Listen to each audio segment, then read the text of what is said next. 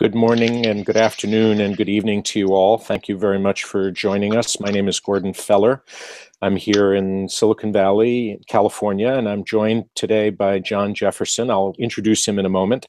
Let me introduce myself. I'm the moderator and convener of today's webinar. Thank you for having time with us today. We'll be recording this, so you'll see it live, but you'll also have a chance to access this on the same YouTube link, and we will tweet the link and any updated information for you both during this 1-hour session today, but also in the days that follow. I'm based in Meeting of the Minds, which is a nonprofit organization where I serve on the board of directors with John Jefferson and with some other colleagues. And my role at Meeting of the Minds as board member is, among other things, to help convene some of these types of programs with partners. And the World Smart City Forum is one of those partners. Let me tell you a little bit about World Smart City Forum. This is the result of a partnership linking 3 international agencies, all of them based in Geneva. The International Electrotechnical Commission is an international organization that brings together utilities, both public utilities and private utilities, and others, including and especially national governments and the agencies of those national governments that worry about global standards and technical standards. And they're all focused together at the IEC on the energy future for our planet. They're joined by 2 partner organizations, the International Standards Organization, otherwise known as ISO, which, as I said, is also based in Geneva. And this is a UN agency which is focused on creating and nurturing and supporting the emerging global standards, especially around technologies. And we'll be talking about some of those opportunities for creating new standards today. And then the third partner in the World Smart City Forum is the International Telecommunications Union, which is the organization behind the scenes that makes it possible for all of the telecom operators like AT&T around the world to be able to know which parts of the spectrum they can use, when they can use them, how they can use them, and all of the other variety of issues that global telecom and national and local telecom organizations care deeply about. So these 3 organizations came together more than 2 years ago to really pursue the Smart City agenda in a unique way. And one of the ways that the World Smart City Forum does this is convening these webinars, these Google Hangouts. And we're really pleased today to have John Jefferson here. He's the Director of Statewide Constituency Relations at AT&T in California. He's sitting in an office not too far from where I am today. In his role there at AT&T, he is responsible for the development and execution of strategies that lead to coalition building and helping to manage on a statewide basis in California the vital relationships that AT&T has with nonprofits like Meeting of the Minds, with state government agencies, and with a variety of others, including municipalities. And as we're going to hear today, organizations focused on agriculture and water. His own focus at AT&T is on building strong ties to key influencers in a variety of segments of the telecom industry, including the rural segment and agriculture, public safety, and environment. But he's also partnering with government organizations, consumer organizations, and business organizations to create a new kind of customer service that he calls effortless customer service, really to accelerate opportunities for AT&T and for AT&T's partners. So, John, thanks again for being with us today. We followed your tweets at AT Tech Innovate with a number 8, and we'll let people know how they can find you when we tweet during the course of the hour. But we have John today joining us because we thought it would be very interesting, especially after last month's program, to have John talk about the food supply chain and how the rural communities that are the breadbasket for urban communities are discovering and nurturing new technology opportunities and what the linkage between rural and urban might look like in the coming years. So John, I don't want to steal any more of your thunder. We'll have questions streaming in from our participants, and I'll be tracking those with our producer, Sylvia. Thank you for Sylvia and your support in London for us today. So John, I offer you the floor, and please take it away, and thanks again for joining us. Thank you, Gordon. Appreciate it, and that was a great introduction. Thanks for this opportunity, and thank you listening and viewing audience for your participation today. I've had a 20-year career, 20-plus year career at AT&T, and I've seen quite a bit of change in those 20 years. I originally joined the company because in the mid-90s, one could see the amount of data being processed. I had an internship at IBM. In between the 2 years I was doing my MBA program, and seeing the amount of data that was being processed, but also thinking about how that data was going to be moved around to create what we have today in terms of the databases and the systems that process that data into information that is useful for all kinds of purposes. I said, what companies will be transporting that data?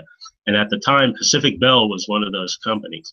And I joined them, and they eventually became AT&T through all of the mergers that transpired over the next 10 to 15 years. That kind of brings us to the present, where we have this company that's focused on connecting everyone in the world and doing it better than anyone else. That's sort of our tagline. And working with this company in California over the last 5 years, located in Silicon Valley, but as Gordon said, having responsibilities also in the Central Valley, San Joaquin Valley, and Salinas Valley, working with rural constituents, I saw the challenge of a different kind of connectivity, and that was connecting the two valleys, if you will, as a metaphor, the Silicon Valley and I'll just say the Central Valley, or where the food's being grown, from a technology perspective.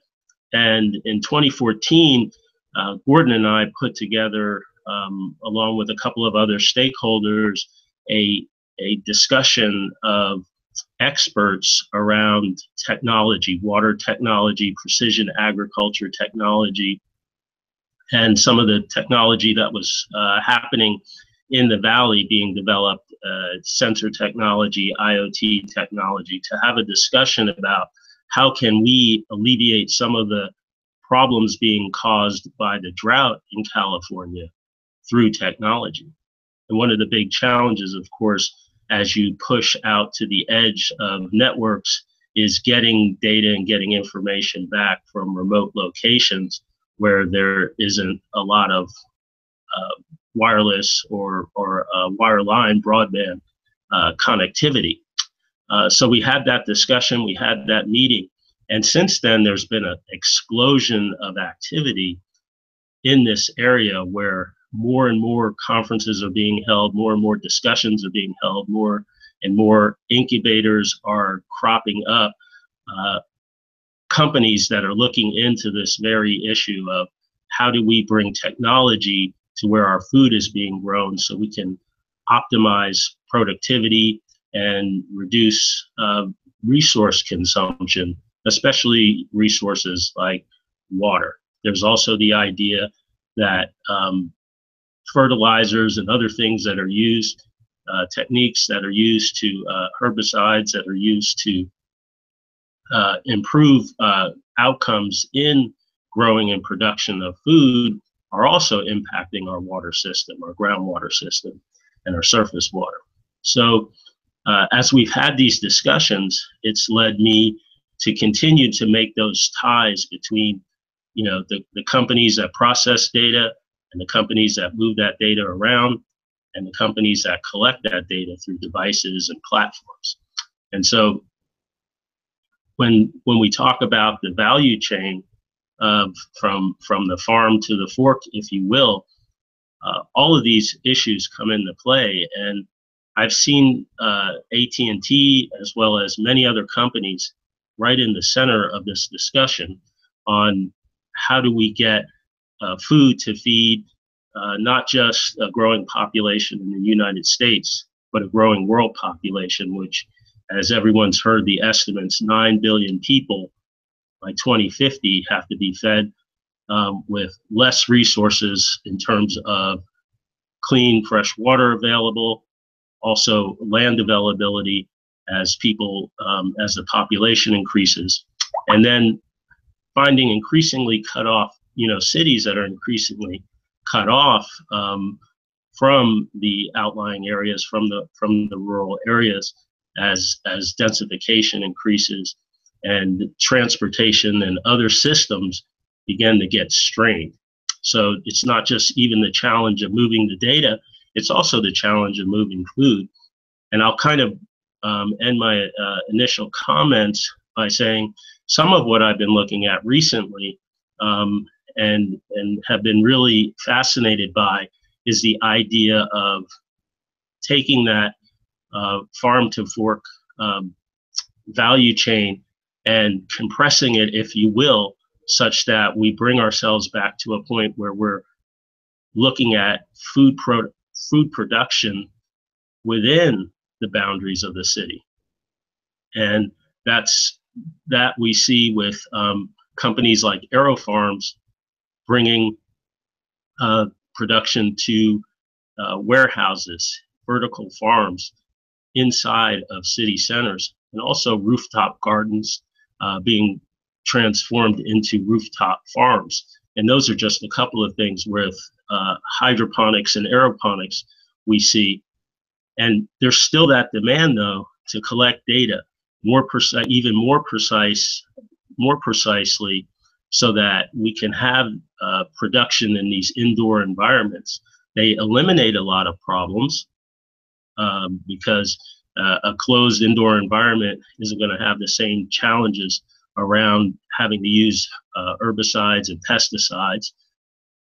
We also have a reduction in the challenges in terms of transportation, but understanding the demand for that food, how to get it from where it's being produced to the right place at the right time, whether it's a home or restaurant.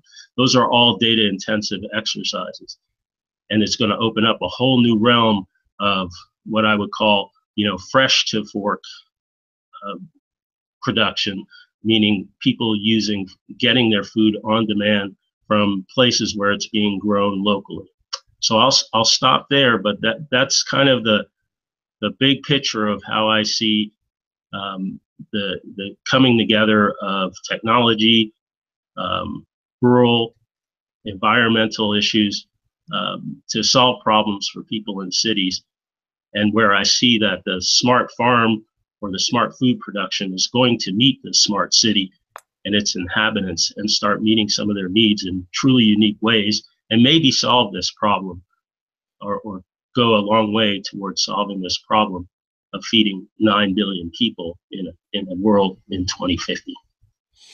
Thanks for that opening, John. That leads to a whole lot of questions that we'll get into, and we'll also be able to field questions from our audience. But let's go back in time to maybe look backwards at the history of urbanization, where there was always a direct connection between the city and the agricultural communities located in the rural geographies that were not cities. And you look back at the history, of New York City, very dense, very urbanized environment. And when I grew up there in the 1960s, there were still some farms scattered around the city, although mostly it was around Manhattan and the other boroughs.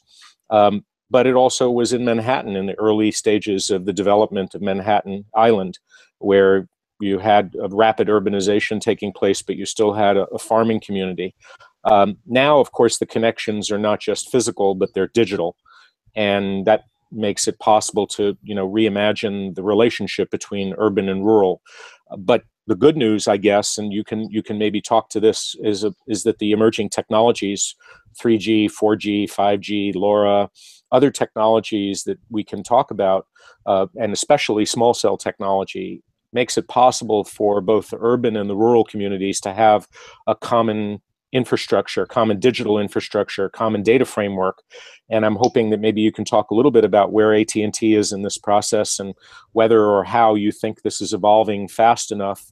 And if it is evolving fast enough, what direction is it evolving in? Sure. I'll start off with sort of a conceptual statement that I heard at a conference in Mountain View when I first got to the Valley about 5 years ago. And the speaker said that every business is a software business. And I thought that was really interesting. It also challenged me to really think, is that true? And I see that becoming more and more true now. I didn't have the eyes of a programmer back then, but we're incredibly dependent on technology because software is driving every business.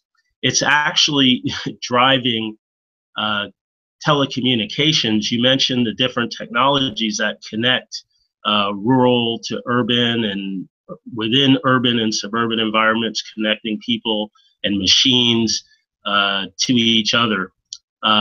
But that's actually true for for every business, and it's also true in terms of being software driven. It's even true for those connections.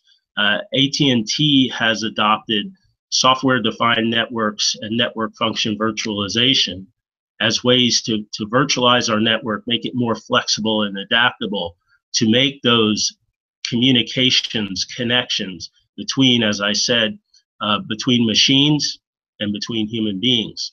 And that even comes into play with something as visceral as growing food.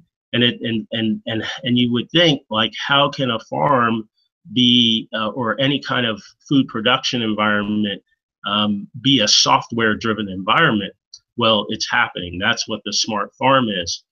And then to take your idea, so I'm bringing together a couple of ideas here, but I think it's important to note that by 2020, and this was a study by Cisco, there's going to be 13.7 billion machine-to-machine connections worldwide. And there's already, in 2016, 5.8 billion connections. Those are machines talking to machines through the connectivity you mentioned that companies like AT&T provide, but also through software and software driven connections and communications. That is part of the whole schema of what they estimate to be 50 billion, up to 50 billion. That's a large estimate, but 50 billion IoT connections by 2020. What does that mean for the food value chain that we've been talking about? Well, information from someone who has demand for food will go to two sources. One, it might go to a restaurant to get you the order that you brought, but it also will go from that restaurant or from to a wholesaler, from that wholesaler to a food production company, a middleman that transports, a middleman or middlewoman that transports food. That'll go to a company that produces that food. Maybe it's a company that makes strawberries or that produces lettuce, fresh foods, hand-picked foods from fields in somewhere in the Central Valley or Salinas Valley of California. That kind of data going back and forth is all part of a software environment riding on a physical network. Now, you mentioned New York, say in the 1800s, downtown Manhattan was the city. And uptown at Columbia University, where you went to school, would have been surrounded by fields and farms. And there was a communication system back then to tell people when to that might tell people when to harvest, but sometimes that was just done on the rhythms of nature, and the food would come when it came. But now, as I mentioned, there are growing environments where that can be done much more so on demand.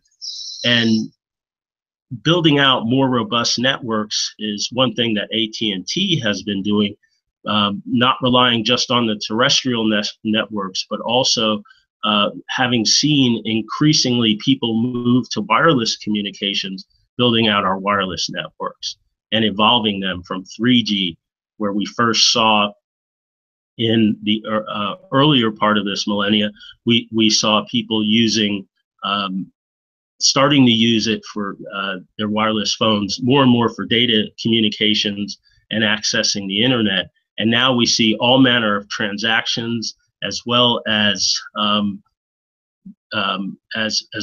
voice communications, and even now video, which is the #1 consumer of the data on our networks, being used. So we're seeing an evolution in all of these regards, but it all is coming back to software-driven communications, and then networks that carry the data that's produced by them. And so you're seeing an acceleration of this adoption curve, which is good news, because we want to see the process accelerating as rapidly as possible to get as much of this connectivity and technology integration in the rural environment as much as we've had in the urban. Are there some big impediments that you want to highlight? I mean, the obvious impediment, of course, is resistance to adoption, which of course takes time. People will adopt technology at their own pace, based on what they believe their own needs or their own interests are.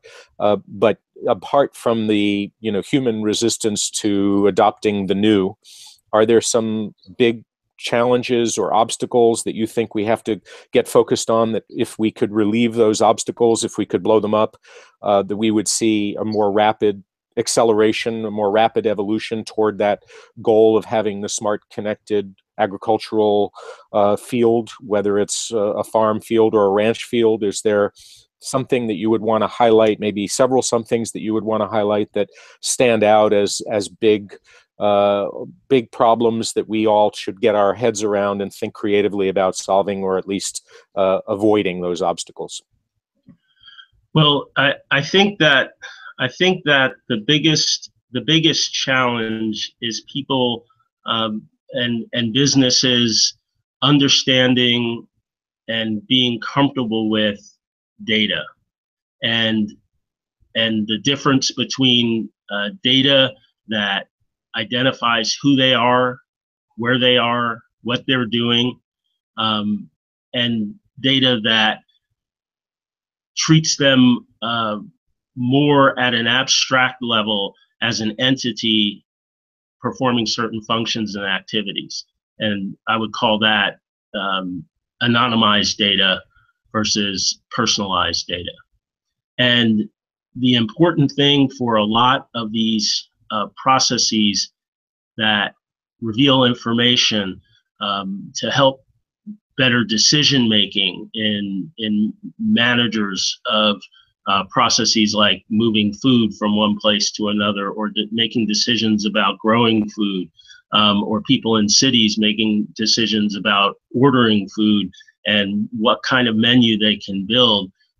That data can be anonymized at an aggregate level and based on patterns of consumption by people like you and me, without letting them know that you had a cheese sandwich for lunch. They can just know that there was some bread consumed, some cheese consumed, and some energy consumed. And that fits into a chain of behaviors and patterns from thousands and thousands of people in a city, which can give us interesting information about supply and demand. And that anonymized data is very valuable. And if people are comfortable with the fact that that type of data can be abstracted from their pattern, behavior patterns and usage patterns without any infringement on their privacy, then we'll go a long way, because the technology's there and the infrastructure is being built. We just need the information, the data to work with. So is there, in your view, a ideal scenario where government plays a constructive role in helping to enable, for instance, the rollout of some of the emerging technologies that will be critical to the success of rural connectivity for farmers and ranchers and those that supply them? In other words, would you put your finger on one or two or three things that government can constructively do? Maybe one of them is getting out of the way in a specific sense of a specific manner, but maybe there are proactive as well as non-active roles that government can play at the state level or the local level or at the national level that you think we should highlight here that would make those emerging technologies succeed faster and better and maybe be more accessible and more affordable for the end user? You know, that's an interesting and challenging question, especially from the perspective of being in the United States, a country that is seen as it's as a capitalist country where the government is there, but that many of the innovations, many of the advancements are made with the private sector and the help of the government, as opposed to maybe the other way around. So if you look at many times the U.S. and our networks and the networks in Europe, I should say, they're compared, and they say how Europe has been so far advanced in terms of building out networks and the ubiquity of wireless communications, for example. But the interesting thing is that average revenue per customer and the use of data in the US is far greater than that of Europe, even though Europe is, and they're catching up, of course, but even though their networks are more ubiquitous. So there's different models in play, and we certainly in the US have to struggle a little bit more because we have the private sector and we have the public sector. In the public sector, government regulates the private sector, and at least in part, in terms of communications. So aspect of the government helping by having a level playing field for companies that are building out networks and making sure that everyone has the same ability to use public rights of way and to build out networks based on, conditions set out that say, you must consider, cities have the right or states have the right to, determine time, manner, and place of construction, but then allowing those networks to be built.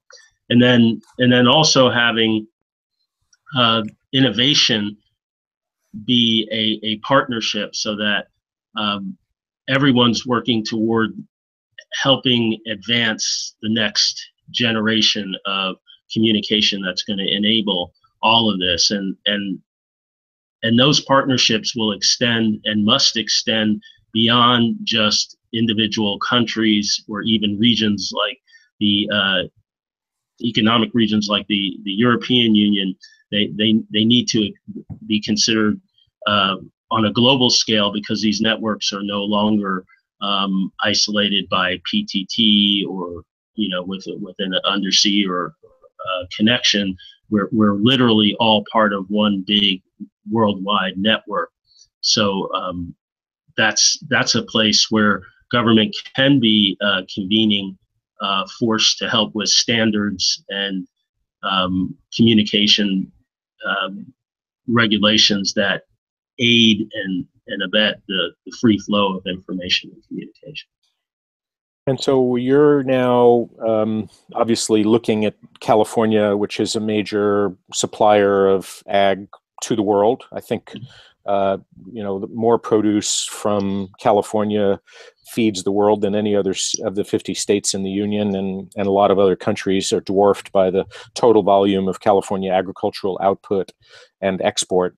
One of the questions that's come across is about examples that you think are useful illustrations of a smart farm or a smart farming project that maybe you've had a chance to learn about, and would share a little bit of the description of how it works at that particular location for that particular farm or that particular ranch, maybe one element of their technology story that you think is worth highlighting here.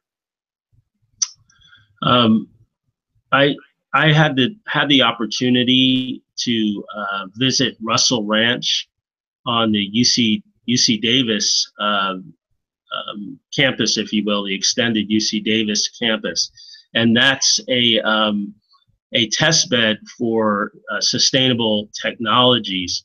And what I was most impressed with, and you can go online and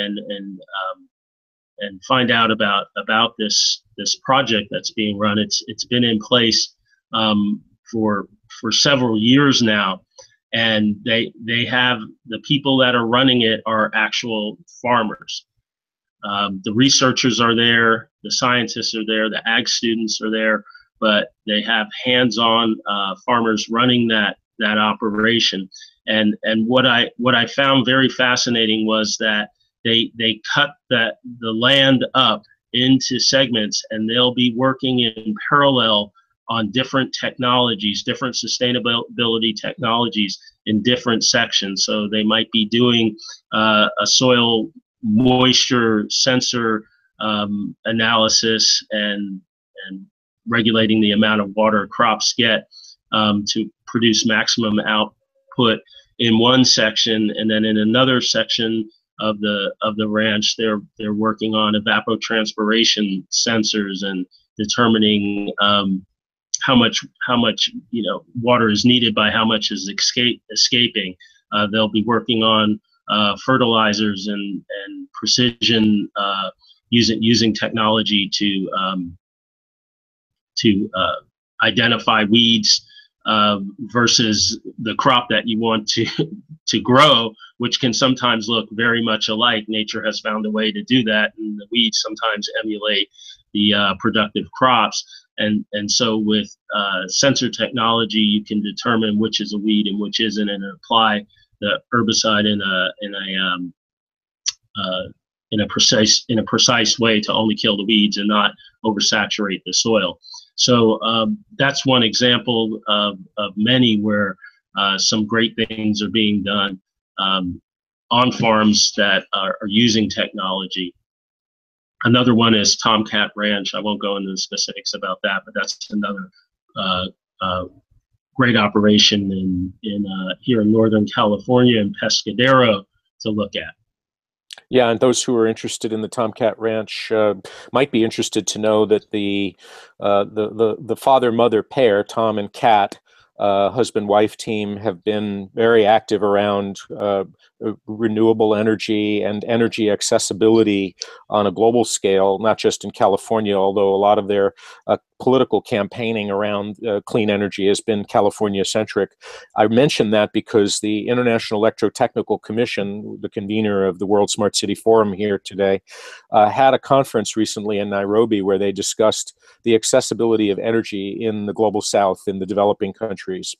So let me ask you, for those countries that are particularly interested in low voltage direct current, in other words, renewables that are off grid, what are the prospects for smart farming in countries like African countries where access to technology is limited? And I know, John, you've had a history of working in Africa as a volunteer, so you're familiar with some of the harsh realities, not just climactic realities, but the access to resource technology being only one of those resources and the challenges that come with that accessibility problem. Can you talk a little bit about how the energy and the connectivity potentially converge, for instance, around moving water from point to point? The big challenge in East Africa, where I've spent most of my time, is infrastructure. Plenty of energy from the sun and close to the equator, but even the availability of solar panels and renewable forms of energy from moving water even are possible, but there's in many of the rural locations there's limited infrastructure in terms of a power grid. Another huge problem and challenge with energy is storage. Of course, with the benefit of having a climate in the global south, as you described, where there's a lot of sunlight, there's also a lot of heat, and that wreaks havoc on batteries, which are the primary vehicles for storing energy. So those challenges have to be met.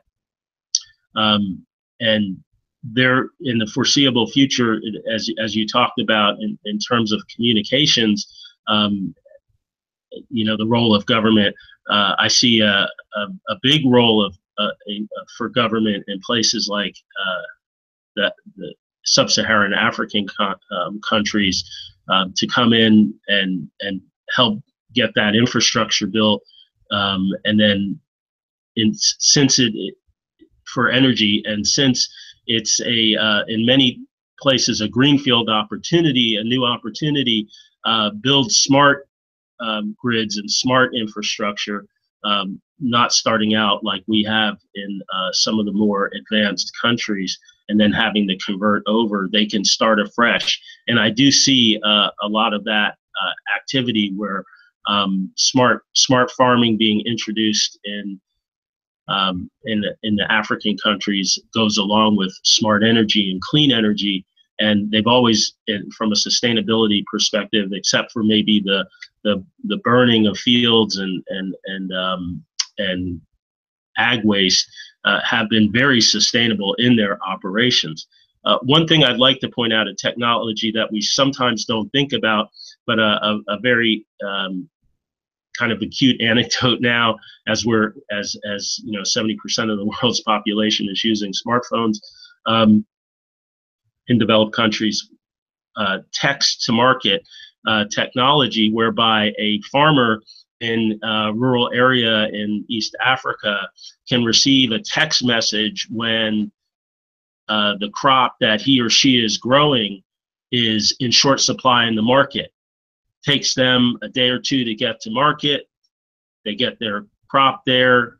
They get much more for their crop because the demand is high, because somebody let them know that those beans or potatoes or greens that they're growing are running low in the market. Simple technology, but before it was harvest your crops, take them to market and get what you can get. And maybe everybody's showing up at the same time with the same crop, and just thus driving down the cost. So even the simplest technologies can be used to improve outcomes, both for farmers and for the end user customer in places like that. So back to the global north, thanks for those comments about global south. In the global north, we have a lot of utilities, both on the energy and the water side, who are providing services to those end users, whether they're ranchers or farmers or those who supply goods and services to ranchers and farmers, including ag processors, of course. So where do you think those utilities are going to play a useful role? Maybe they already are, and you can talk about, the role that a utility can play or is playing in a particular location, like the Russell farm that you described at UC Davis. But I think, if I remember correctly, UC Davis provides their own utility services to themselves because they're such a large campus. But maybe stepping back from any particular story of a particular place, you have any thoughts to reflect on about the role of a utility that's already organized and already providing services, but maybe not in a connected manner? Now, are you talking about, is this specific to energy utility? Or water utility? In other words, because you have a farmer or a rancher who already buys services, whether it's water delivered to the farm by a utility or the energy delivered to a farm and a ranch by a utility, is there a role that you think utilities are going to play, or maybe you're starting to already play, in providing connected solutions that are more than just the standard utility solution? Yeah, I think that there's what I see happening in the broader ecosystem, and I won't pretend to be an expert on water or energy sides of the utility. And to be perfectly frank, we in the communications industry are trying to move away from that moniker of utility because of all the things that are associated with that. But there is a very complicated system of water rights, as you know, in my home state, California, and that really constrains a lot of what the utilities, the water utilities, can and do in terms of allocating their resources to farms and to farms and ranches. In terms of the benefits of technology and aiding the better, the more efficient processes of getting that water, those resources to those farms, it absolutely is a benefit, and it's something that they are looking at. Water diversion requirements to measure water diversion and groundwater are all going to influence the need to have technology in this nexus. And I'd encourage the person who asked that question also to look up Powwow Energy and what they're doing to monitor the energy used for pumps and expanding beyond that technological application to energy usage throughout the farm and the whole water energy nexus in growing operations, and then feeding that information back to the utility providing either the energy or water, as well as giving the end user more information.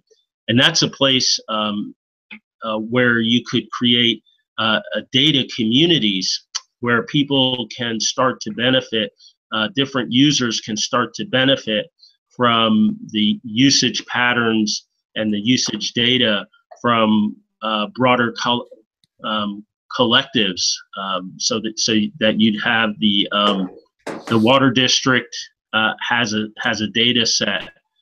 Companies like Powwow are companies that provide service to the pumps and energy to the pumps has a data set. The growers or the producers or the ranchers, they have a data set, and that data anonymized and aggregated in an environment such as shameless plug as AT&T's Indigo platform would allow those data communities to share data and get information that would help them make better decisions and understand where their pain points are common pain points, or where they're out on the edge of the curve in terms of their either water or energy consumption. Great, that helps quite a bit. And we've had a question about where the technology you think is the most advanced, that is commercial technology that's available today. For instance, in measuring, water availability and the moisture content in a particular location on a particular farm. Looking at the spectrum of different technologies that are available, from sensors that sense the atmosphere to sensors that sense the precipitation level and the moisture level to sensors that are doing other functions. Is there an area where you think the innovation has been the most advanced, where you would want to call out the progress that's being made that perhaps others who are listening can do some research on and learn from? We'd like to be able to point them in the direction of things that maybe in the commercial environment are already available that represent real innovation. I'll highlight a couple of companies that I've looked at recently in that area of soil and moisture sensing. But I'll tell you, where I believe that the innovation, some of the best innovation taking place are is in the universities, such as I've already mentioned Davis and CSU Fresno, and the institutes that are associated with those universities. So the Institute for Irrigation Technology at CSU Fresno, the Wet Center there, and then the World Food Center at UC Davis. There and in their ag schools, you are going to see a lot of groundbreaking technology, no pun intended, or maybe pun intended, in soil moisture sensing. And then you're also going to see where they're seeding the future technologists that come out of the university, and maybe meet the person coming off the farm and getting together and saying, hey, there might be a better way to do this and make this commercially viable.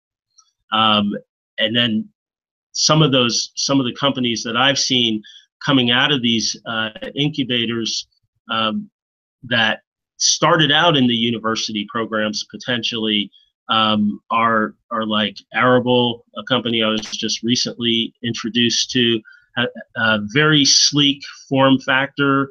The designer of their sensor worked on the GoPro camera, and so that you can get a sense of how they're kind of combining different technologies as well as form factors to make something that's durable. WaterBit is another company that I've had exposure to, seen at a couple of conferences. Their CEO is a very forward-thinking individual that has developed an end-to-end technology, and that's an important thing about any of these soil or moisture sensors or things you're going to put in the field. They're going to have to be durable, first of all. Second of all, they're also going to have to be connectable. And what I mean by that is if it requires a wire to the sensor, there's a lot of points of failure along that wire to the sensor. So you want it to be wireless.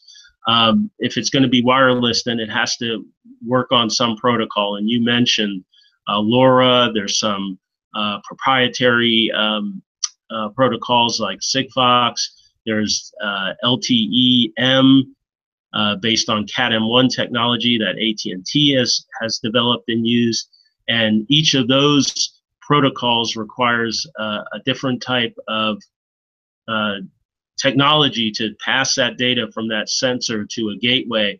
And if it's going to be wireless, it's also going to have some form of power, and that's going to be a small solar chip that's going to provide enough power for that sensor. Then it's going to have to transmit data either intermittently or it's going to have to cache data. So the sensor has to be designed so that it can work optimally under the conditions that the particular grower needs, as well as be able to collect the important data of, whether it's weather or ambient temperature data, moisture in the soil, nutrient content, etc.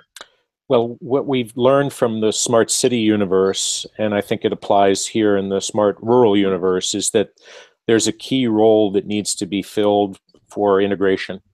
As you just described it, there are many moving parts. There's data flowing up and down the spectrum. There's securing that data. There's storing and analyzing that data, sometimes analyzing in real time and not just analyzing the historical footprint of the data, and so forth and so on. And so my question about the farmer or the rancher is, he or she is looking at this opportunity and recognizes the value, recognizes there's multiple sources of value, one of which is reducing cost, reducing operating expenses, increasing efficiency, increasing productivity, maybe even discovering new revenue streams.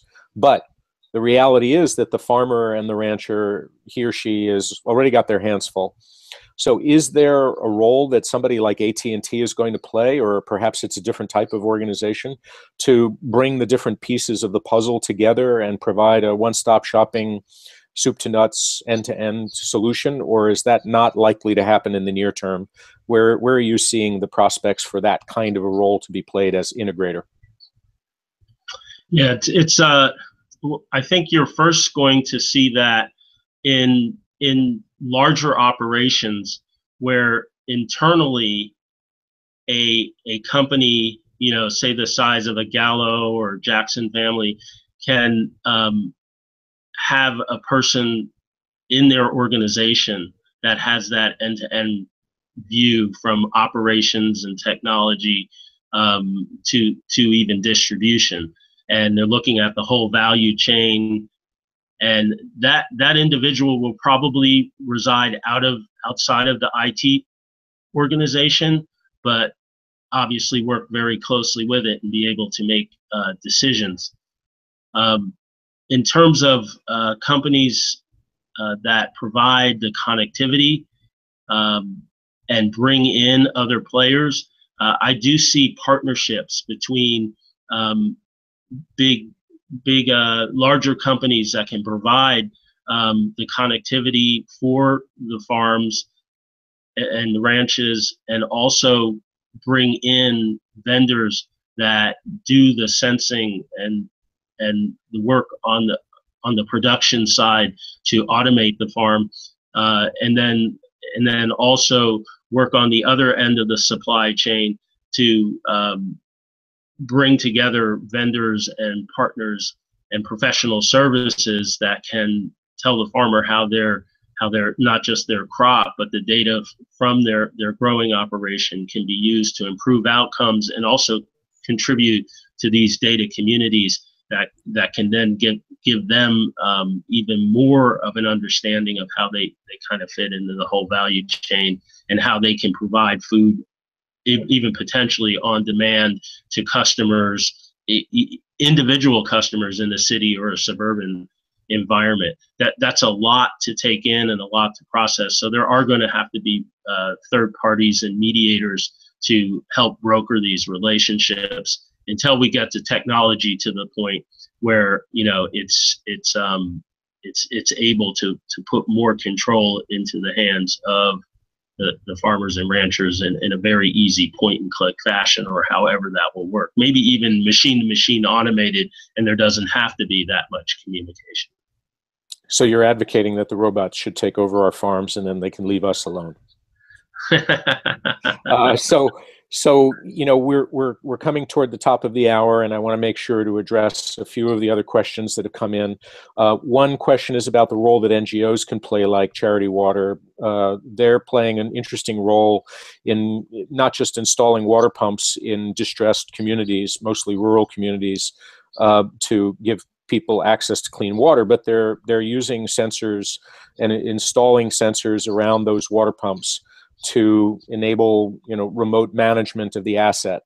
And this kind of remote sensing of the performance of something like a water pump can dramatically reduce the inefficient use of the farmhand or the ranch hand, who has to go and check to see whether these things are performing well.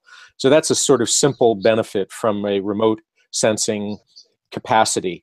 Do you see these assets on the farm, like the water pump or the pipes or the equipment or the stored fertilizer? Is this an area that's already been pretty well addressed by the emerging innovations, that asset performance, the tracking of the asset, the monitoring of the asset, whatever that physical unit of concern is, like a water pump?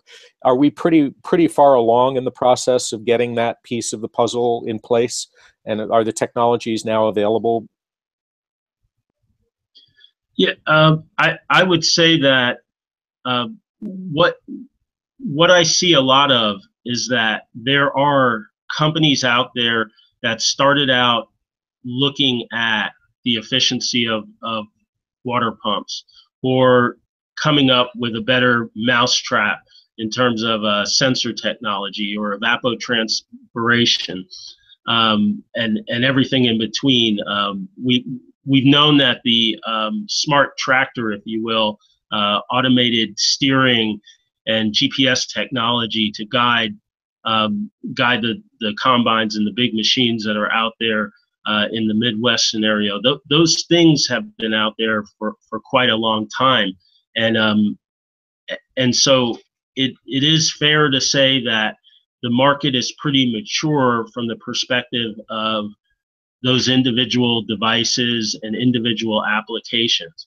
But the integration into a dashboard that can take in all of that data, process that data, and give, maybe in the cloud, and then give that information, or maybe localized cache data, and then give meaningful information about decisions and real-time operations, that isn't there yet.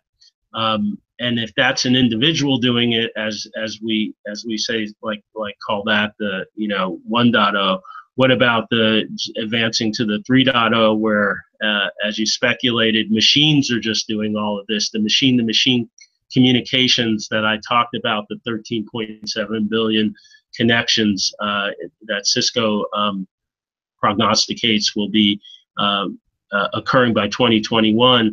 A lot of that would be the next stage of advancement, so that those decisions are made by intelligent artificial intelligence, and the machines themselves are talking to each other, making those decisions, making those adjustments, and then the human interface becomes less and less, and growers can concentrate on focus on other things, which are important aspects of their business that can't be automated.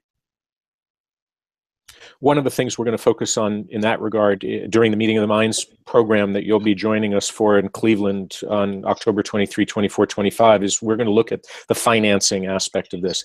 How banks like one of the sponsors, Wells Fargo Bank, or how the large constructors and engineers who play a key role like Black & Veatch, or how their advisors like Deloitte, how those companies are working together, particularly to enable financeable projects to emerge. Because this challenge of taking a farm or a ranch or any project, even an urban project, and turning it from a good idea to something that can be financed, that's bankable, that has and represents essentially the prospect for success.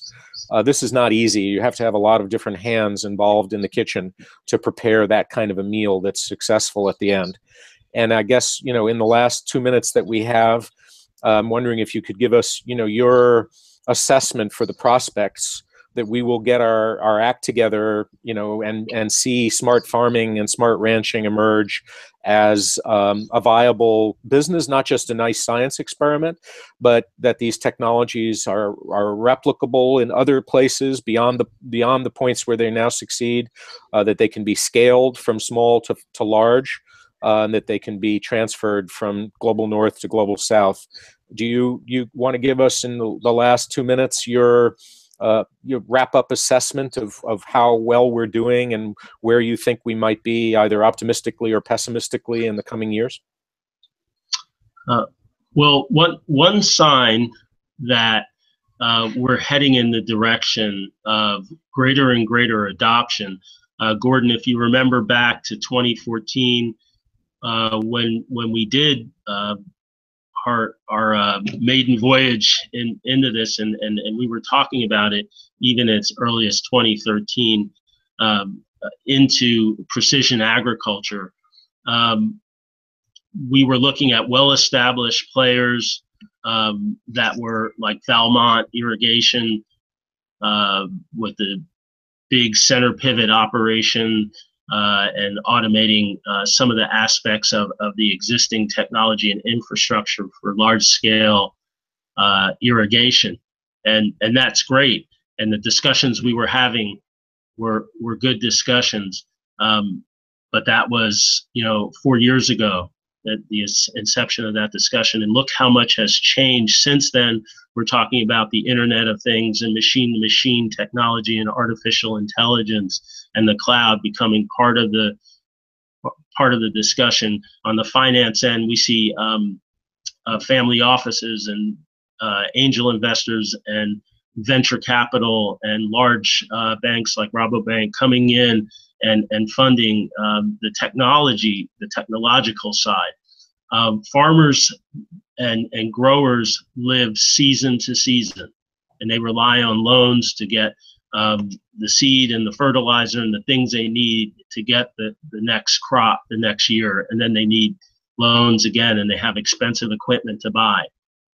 If we're talking now about ways to drive efficiencies and invest in technology that will lead to greater productivity and reduce resource requirements, connect growers in the rural area to the demand in the cities, virtually and intelligently and automatically, and then make those operations hyper efficient and reduce some of the transportation requirements by having not just reliance on rural farms, but also urban farms and vertical farms, and transporting that technology and the intelligence and the networks to the global south and other places where the demand isn't just for foodies that want a new experience and fresher food, but people who might be starving in a place where people don't know that they're starving, or there's a crop that can be grown there if they had the right tools and the right irrigation technologies. They could grow something in some place where they can't grow it today. I can see all of that advancing since we started our first discussions 4 years ago, and I think 4 years from now, if we keep on the pace that we're going, we'll see a lot more investment, we'll see a lot more improvements and outcomes, and hopefully a lot more healthier, happier people around the world as we move toward 9 billion population in 2050. Well, on that optimistic note, because it is optimism that I share, I'll say thanks to you, John Jefferson, for joining us from AT&T. Thanks to Sylvia and the team at the World Smart City Forum. This has been really helpful for us all to be able to reflect on how this technology that we've talked about not just affects the urban farm, but the rural communities that we depend upon in our cities. And we're excited that we had participants join us with lots of good questions. John, this video will be available to everybody on YouTube, so be prepared for comments and questions in the months and years ahead. And we'll be tracking progress on this, and hopefully we'll have at least one guest blog post in the coming months on the World Smart City Forum website to lay out some of these ideas in text and not just orally. So again, thanks to you, John. We're signing off, and we welcome a chance to keep the conversation moving forward. Good day to everybody. Bye-bye. Thanks, Gordon. Thanks, everyone.